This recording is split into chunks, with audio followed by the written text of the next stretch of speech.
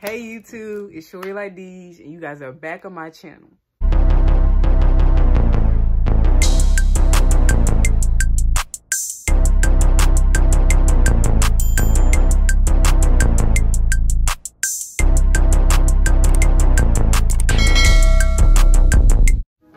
The company I'm teaming up with today is called Medo hair. They sent me about 7 packs of their crochet soft locks.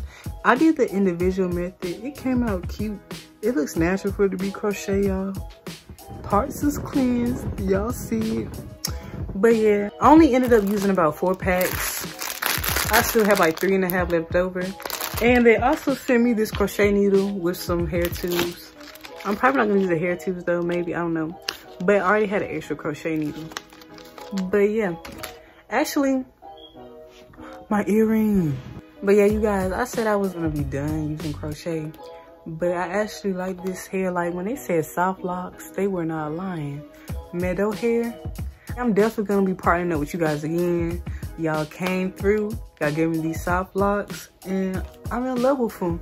And oh yeah, shipping. I don't have Amazon Prime, but shipping was quick. It was about 4 days. Hair came, good condition. But yeah, y'all, I'm gonna be sure to put the Amazon link in the description. So if y'all wanna order this hair, y'all can get into it. Oh yeah, and before y'all watch me struggle to do these locks, make sure that y'all comment on this video, like this video, and make sure y'all hit that subscribe bell, because we almost at 600. By the time I upload this video, I'm probably gonna be at 600. But let's get into the video. Okay, you guys, so when I started off with this hairstyle, I had already had my hair plaited to make the process go by quicker, because I didn't want to part and plait my hair on camera. Yeah, YouTube channel. Yeah, Tati man. We twins. Yeah. That was my cousin tapping in, y'all. But anyway, back to the video. So the first step I do that works for me is I like to put the crochet needle under the braid, and then I like to attach the crochet lock onto the needle. Then I pull it through. Then after I pull the lock through, I like to put my braid through the hole, and I like to tighten it up and make sure that it's tight so the roots can be stable. Then what I do is really self-explanatory. I put the crochet needle through the lock, and then I put my braid through with the crochet needle. Making sure that the braid isn't showing is kind of a struggle. It takes a lot of patience. You gotta have patience. Patience is key. Y'all know.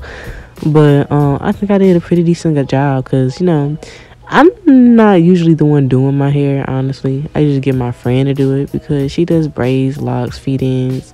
Shout out to my friend. Make sure y'all follow her at Beauty by Bree, because she will get you right. Georgia residents. But you guys, I forgot how many strands were in the pack, but this is a lot of hair.